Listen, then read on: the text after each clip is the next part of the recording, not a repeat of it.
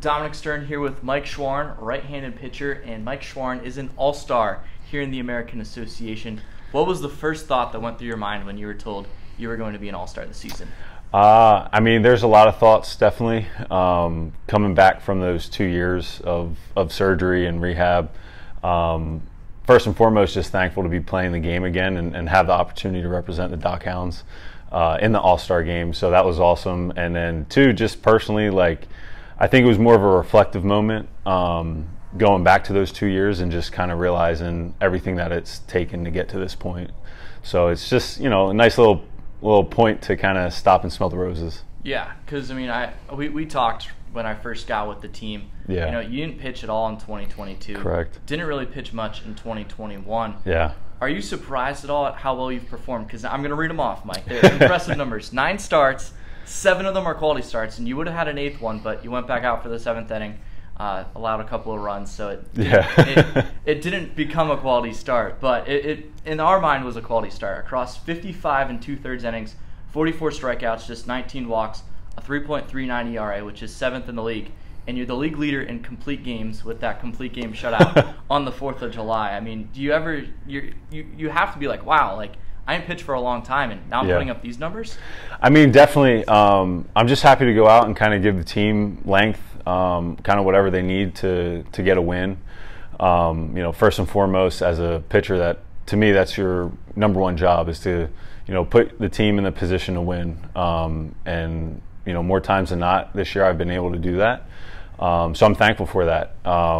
Yeah, some of it at times is kind of surprising, you know, because I've had that such long time off.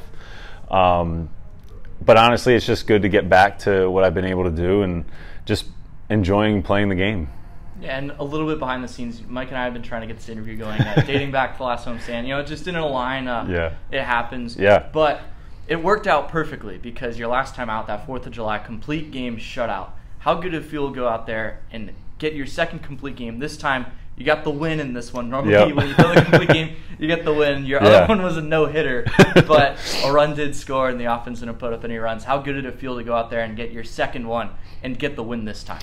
Oh, I mean, it felt great. You know, to be able to go all 7, especially for the team, you know, that was huge. We needed that, and to be able to just, you know, more or less do my job out there, you know, it feels good. It feels good every time to go out there and put them in a position to win. You know, I know we have great guys, you know, with the bats, so, you know, as long as I do my job, I know they'll take care of it on their end. Yeah, and then that was your most recent complete game shutout. Yeah. The last one was August 14th, 2018. You're with the Pawtucket Red Sox. Yeah. Do you remember anything about that day? I believe it had to have been like one of my first starts in AAA. So kind of here, just trying to go out there and do my job, trying to get comfortable, you know, at the AAA level and whatnot. And, you know, I was fortunate to be able to throw that.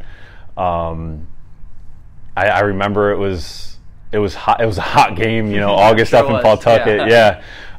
So I definitely remember it being hot. I think it was another doubleheader, you know, and more or less, I remember a lot of the guys from the team there. It was a great team, you know, but it was a fun experience for sure. It's always fun when you can go 7 and you know, give up 0. Yeah, exactly. And you mentioned AAA that year, made it to the bigs the next year, 2019, with the Boston Red Sox. You know, there's only around 20,000 or so major leaguers. We got one sitting right here on this interview, and it's not me. My cleats have been hung up for 4 years. You know, is there anything that you remember back on your time at the major league level? Yeah, I mean, the guys were great to me up there. You know, I was very fortunate to play with some of the guys that I looked up to growing up with. You know, so that was really cool, and more so than not, it was just cool to see how they worked. You know, the day-to-day type things, and just see how professional they were. You know, like, these are guys that perennial all-stars. And those guys don't take anything for granted, you know. So I just tried to be a sponge up there and soak in as much knowledge as I could. Yeah, Mookie Betts, Xander Bogaerts, Chris Sale, just to name a couple of decent major leaguers. Oh, heck yeah. And you talked about them putting in the work. Mm-hmm. You know, we see you out here at Wisconsin Marin Company Park. You're always working extra hard, and you've mentioned it, the shoulder, the elbow. You've had some really tough injuries. You know, How hard do you work behind the scenes that a lot of these fans don't see, so you can go out there and you can put in these good starts and continue to feel fresh each time you go out on the mound? Yeah, I mean, personally, I would say I probably don't work hard enough. There's always room for improvement. But yeah, it's just the day-to-day,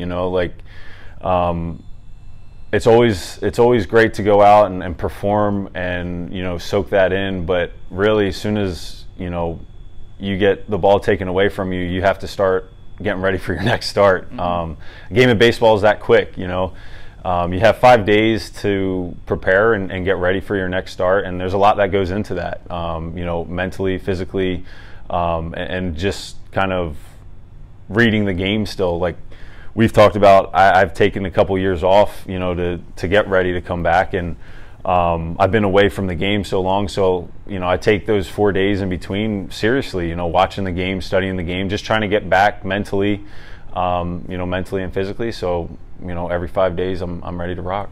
And this DockHounds team continues to play better and better baseball. Obviously, you're not a part of this series because you just pitched on Tuesday, and your next start's going to come against the Sioux City Explorers. But this is a gigantic series against King County Cougars, team that's right in front of us in the standings.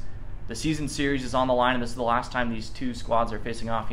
What does this DockHounds team have to do, at least from your eyes, from that first base dugout, to get this series and continue to play better baseball and make the playoffs for the first time in team history? I think just continue to do what we're doing, stay within ourselves, and each day keep chipping away at it. I mean, we have a great group of guys. I have all the faith in the world in them, so we just got to trust in ourselves and continue to stick with our plan and, keep it moving.